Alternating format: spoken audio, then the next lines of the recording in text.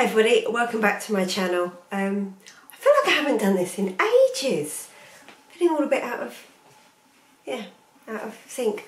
Anyway, so I've been away in South Africa for work and I'm now back. As you can tell, it's work, there's no tan. But what I did manage to do for pleasure was on the way out do a tiny bit of shopping in Heathrow Terminal 3. Now, I've had a particular item on my mind, actually from before I started my new job in commuting, so I really wanted to get a Louis Vuitton backpack. And I didn't, because I thought, well, how much of a backpack person am I? So I got a Longchamp one that I've been using like almost daily. I'm thinking, you know what, the whole backpack thing is tried and tested.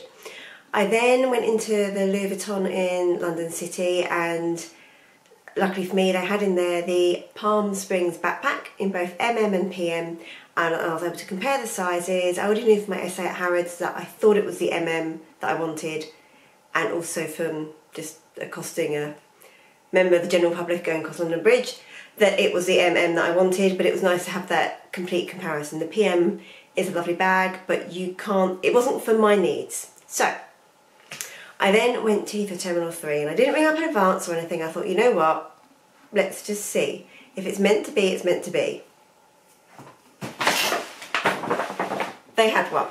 So, excuse that, that's a shampoo stain from a little suitcase cosmetic bag accident that happened. But, not too bad luckily. But anyway, I'll turn it around.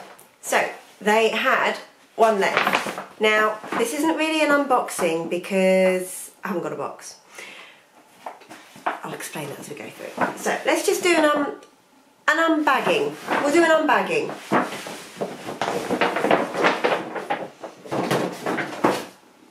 So here we have. I'm just going to get straight into it, then I'll waffle on afterwards. So here is the lovely dust bag with the gorgeous blue ribbon.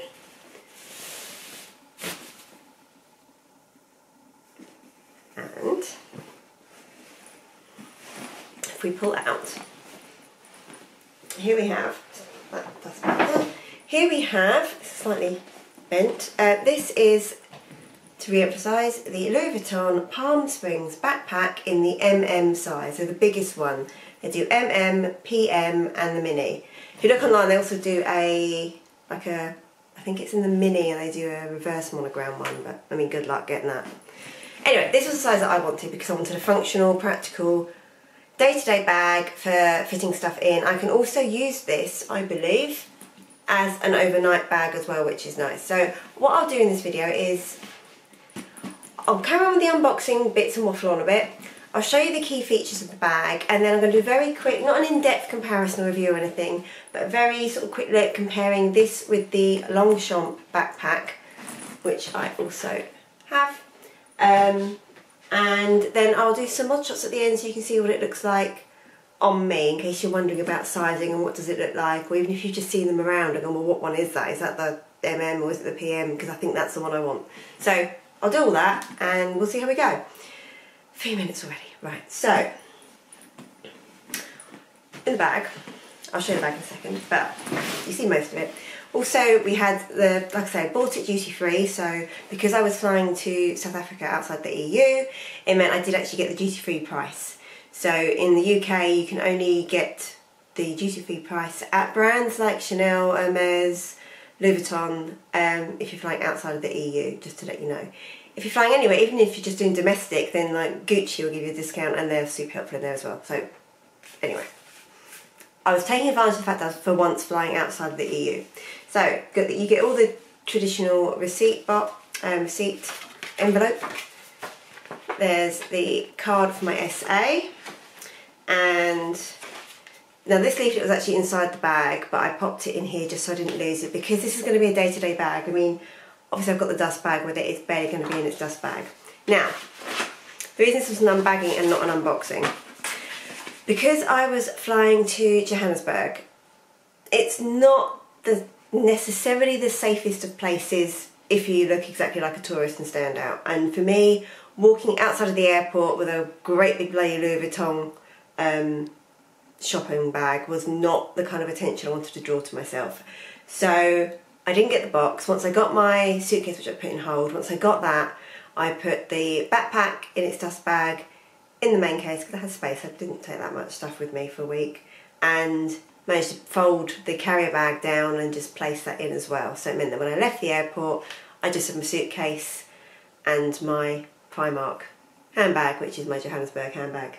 Again, I just don't want to be taking designer stuff out there.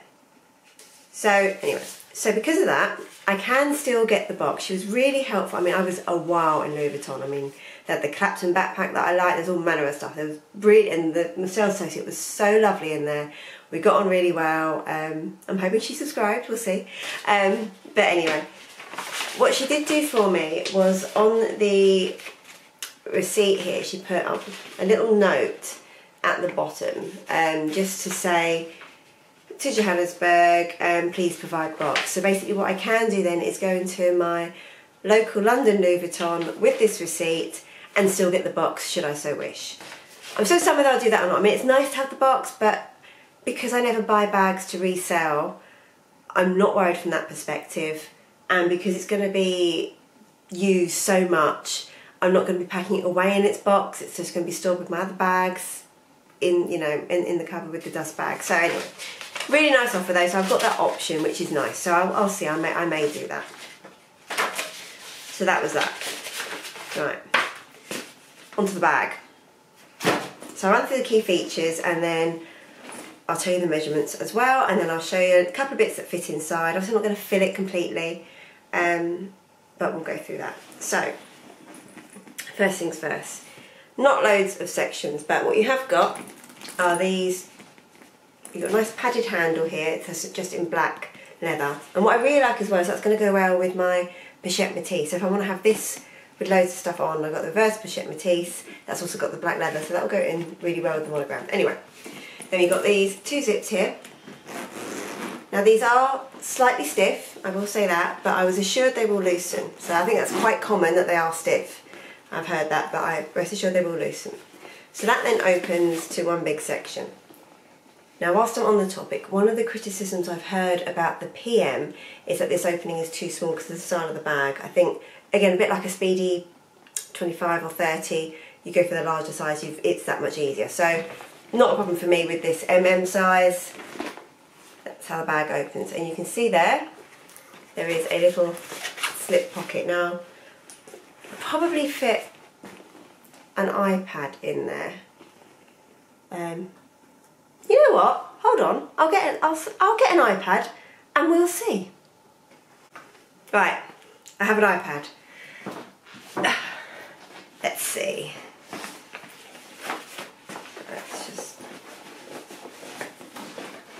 Yeah, so you can see, I'm trying to show you there, you can see that the iPad has got in that pocket fairly well, so that keeps it nice and sturdy in there. And this is just this is an old iPad Air 2, so it's your standard iPad size, if you like. It's not one of the new Pros or anything like that. I have got my own one of those, but it isn't. So this is your standard iPad size, regular iPad. So that fits in quite nicely there. So yeah, so on the inside, that's it. That's all I've got to talk about features wise. It's one big hole with that slip pocket, and then it's got a little bit of branding here where, let's just see, where it says Louis Vuitton Paris, made in Italy. So that's that. And the insides, if I show you on the flap, it's a bit easier. It's sort of like almost a coated, quite tough cotton, slightly ribbed. So that's the material. So that feels quite sturdy. And then on the outside, you've got a little zip pocket here. So it's awkward doing this. Undo that, and you've got a little slip pocket there for things. And that is just lined with the canvas on the back, and then this same cotton interior here. And then you've got, again, a bit of branding there, a little black leather tab saying Louis Vuitton Paris. You do also have this tab bit here on the bottom. I'm not sure what you do with that. Maybe you'd like, if you had like a waterproof jacket, you could slip it through, or you could hook something on there. Don't know, we'll see if it comes handy or not. If not, well, it doesn't really matter.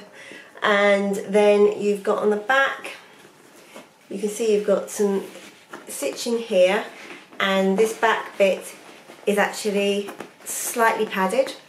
And then we've got the two black leather straps here, which again are nicely padded. I'll show you the side view so you can see. See, nice and squidgy, so that's comfortable. And these are adjustable as well. Now I will say, not that easy to adjust, but you know, it's perfectly doable.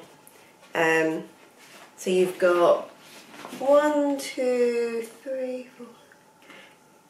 Oh, I think 10. 1, 2, 3, 4, 5, 6, 7, 8, 9. Yeah, so you've got 10 different holes on each of the straps here. As you can see, that was the slightly more worn, that was the one that they had it on. It's just this little popper, so just a case of sliding that up, unpopping that, positioning it, and then re-popping it in, and that is it, done. Now I've got it on the 4th hole, and I'll show you when I try it on. I don't like rucksacks too loose and baggy, particularly as I'm normally running for the train in the morning, so I don't want too much movement. So there's plenty of scope there to have it larger. I've also allowed a bit for wearing a sort of padded coat or jacket as well. So that's it.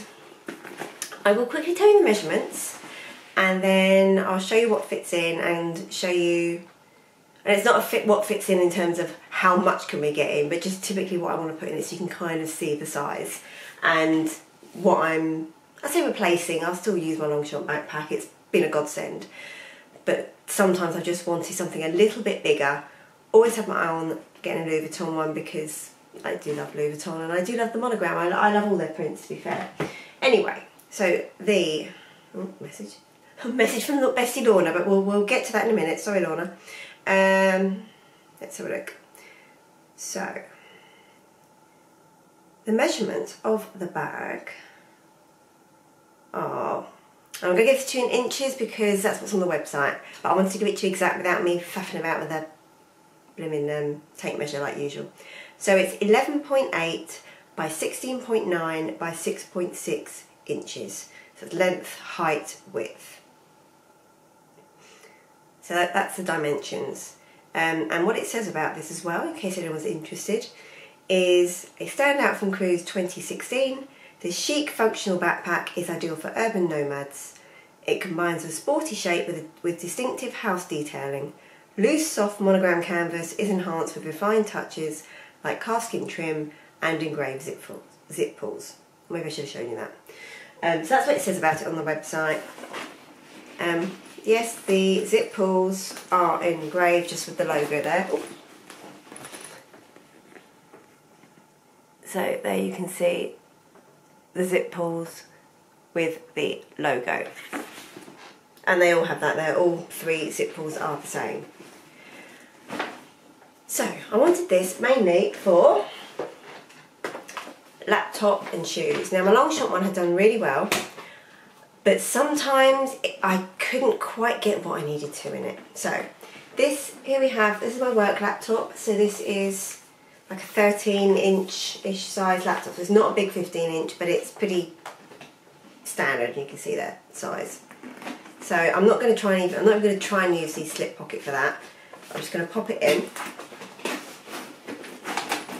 Now, not a lot of them, because this is curved at the top, you have to be mindful of that. But again, it will loosen. It said, on the description I read out, it said about it being nice, loose, floppy canvas. It really is. It actually feels really nice quality. So, if I show you there, that is the laptop in. So it goes in, but just, there's not a lot of room. So if you've got a bigger laptop, it's not going to go. The other thing that I want to put in here would be my notebook. I tend to use a small A5 notebook for work.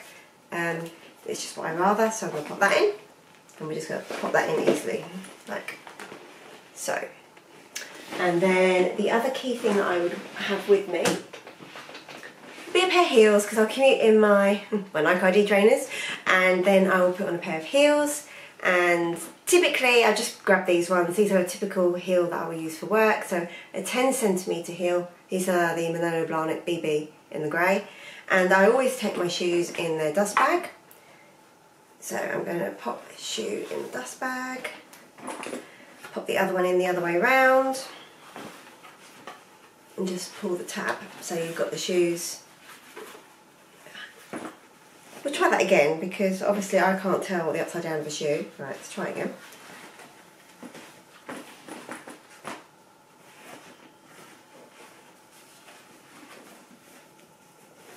Right, so they have got shoes, and you know, taking up as least room as possible in their dust bag there. So pop those in. So they've gone in, and you can see that the width of the bag is fairly full. It's not too full. And then you've got the notepad, the laptop and a pair of shoes, and there's still quite a bit of room up the top for a bit more. Now I'm not going to put anything else in this bit right now, but ordinarily what I would also want to what I would also want to put in there would be my lunch. I tend to take a packed lunch to work every day as well. So there's plenty of room for that, or some other items should you so wish. It feels fairly heavy, but like I say, the bag itself is light, laptops are heavy.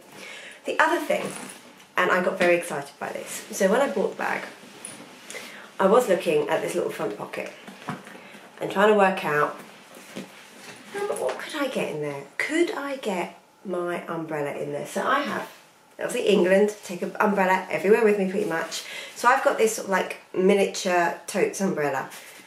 But just to get the worst of me, should it be hammering down, it's fine. This, I'll try and show you. Oopsies.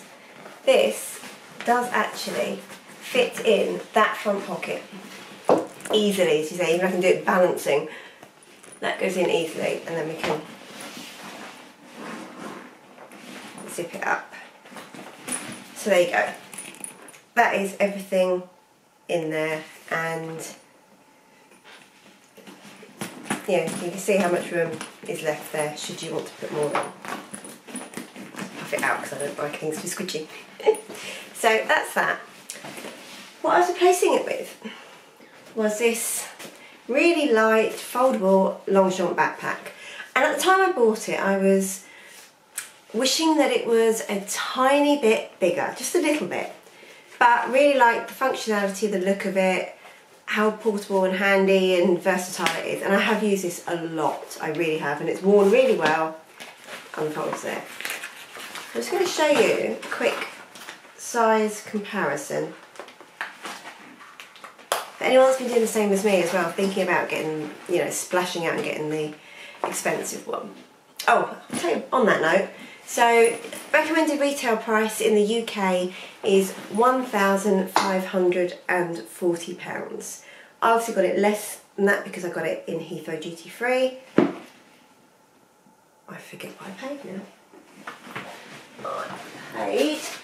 I'll tell you exactly, so if anyone's doing that same trip they can find out. I paid £1,283.33. So a decent saving, which is nice to do. Like I said, I was going to get this anyway, so it was just nice to be able to get it duty free than not. So if I hold them up, you can see there. Oh, wheelie chairs do have their uses. So you can see there is a significant size difference, and the width and the width. Now, it is amazing how much I've got in this before. I've even used this as an overnight bag, believe it or not. Obviously without shoes in. But, you know, I've done a change of clothes, underwear, cosmetics, toiletries, easily in this. It's pretty good, and I can travel light, believe it or not. So that's that. Also got a little, a small slip pocket at the front there, so it's quite handy. But I'm going to transfer these items into here just so you can see the difference, because we've got quite a bit of room in here. So we will start with the laptop. And I was actually surprised that this even took a laptop, but it does. So laptop is in. And you can see that goes in like that. Then I put the notepad in last time, so we'll just pop that in as well. And you can see there's a lot less, it's the width that does this, there's a lot less width. So then putting in my shoes is a lot more difficult. I just have to take the notepad out, then go in with the shoes.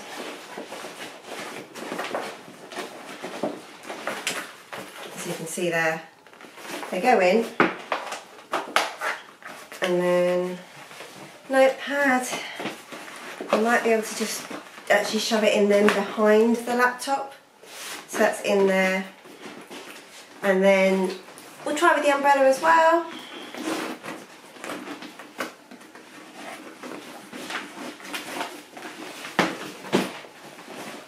So we'll put the umbrella just in this bit and then zip it up. That's the other thing with this, as much as I love this backpack, I really do, and once it's on it's good, but sometimes the actual shape of the zip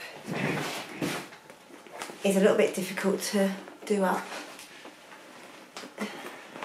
And you can see, once you've got it going it's good, but it's doing that first initial zip. Now it's quite full.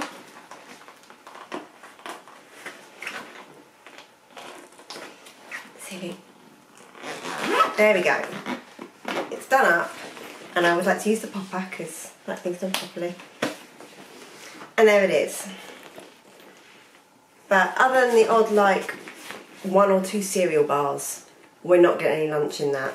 That is full, and like I say, most of it is just because it's wider at the bottom than it is at the top, so there is some leeway there, and maybe you could pack it a bit better.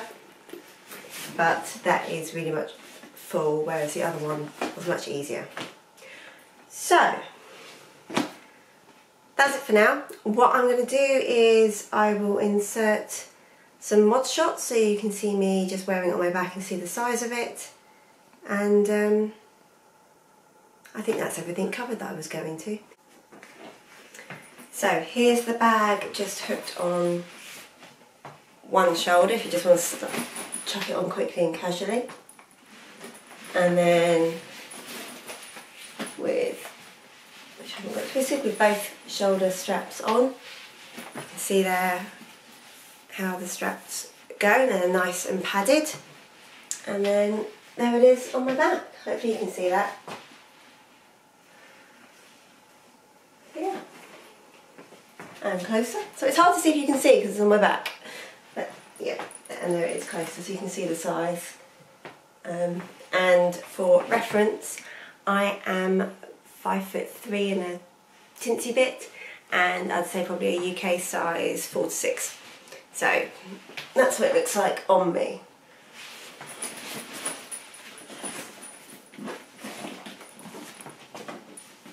Ta-da! Thank you everybody for watching this video. I hope you found it informative, and if anyone's got any questions then please do let me know, and I'll do my best to answer them. Obviously I've not used the bag yet, as this wasn't unbagging, but I will do, and if anyone's got any questions do let me know and I'll give you an update. I'm going to be using this Tuesday onwards, so it's not going to be long, and I'll also try out as an overnight bag as well.